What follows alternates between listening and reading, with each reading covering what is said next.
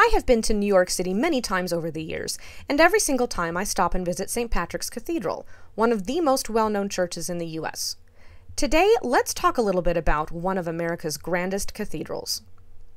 St. Patrick's is the largest Gothic Roman Catholic cathedral in the U.S., taking up an entire city block. Its spires stretched 330 feet above street level, and it was once the tallest building in New York, though of course it has since been rather dwarfed by the many skyscrapers surrounding it.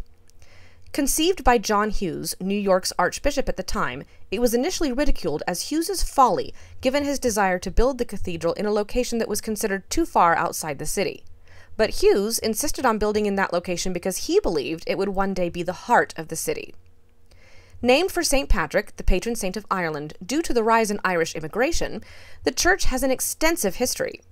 Begun in 1858, construction was halted only 2 years later due to the Civil War and would not recommence until 1865.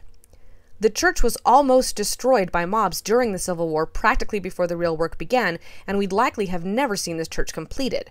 But thankfully, authorities sent patrols to protect the city's places of worship from mob destruction, including the unfinished St. Patrick's.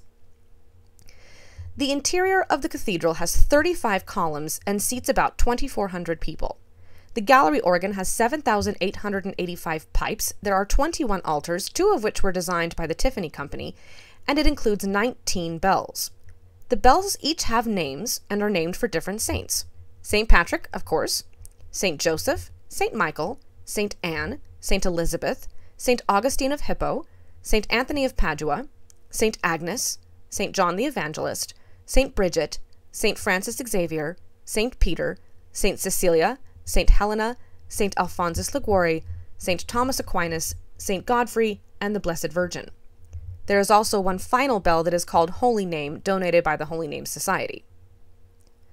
There are 2,800 panels of stained glass. The stained glass windows were actually not part of the original church and were added later.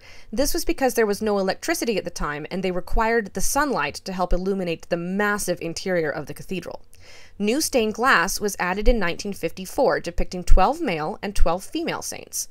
Many of the windows were made in Chartres, France, renowned for their stained glass ever since the Middle Ages, but other windows were made in Birmingham, England, Boston, and of course New York.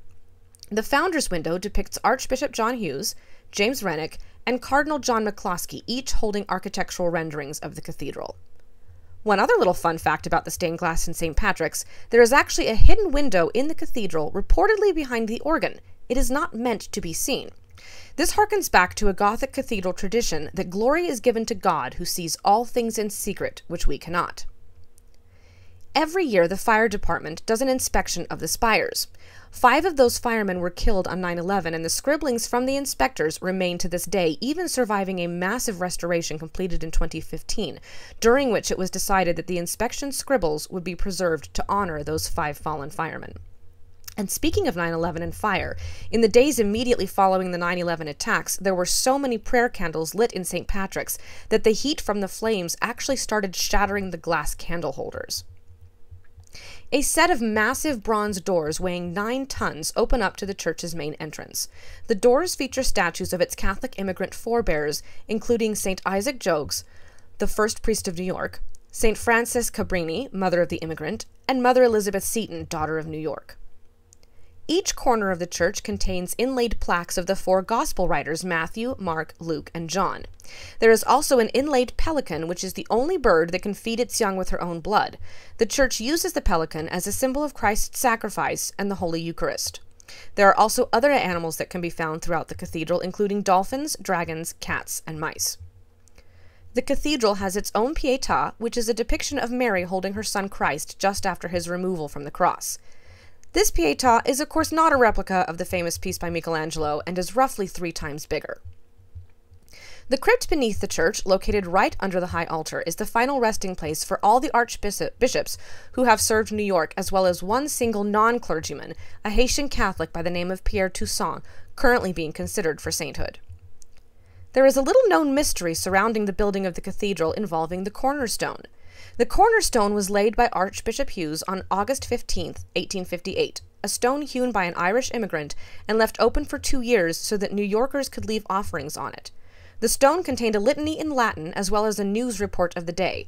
It was sealed exactly 2 years later in 1860. Then suddenly it went missing.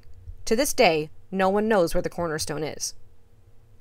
Thank you for listening, and don't forget, if you like this video, be sure to subscribe to our channel and check out some of our other work. We've got lots more on the way.